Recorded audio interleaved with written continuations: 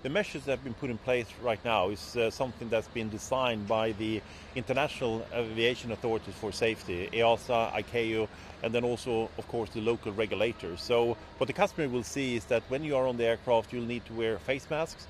We are also doing a deep disinfection of the aircraft every 24 hours that will also bring on additional levels of protection against the virus. Clearly, this is the peak season that we are normally into in June, July, and August and September. So it's a big part of the contribution that the company is making is during the summer.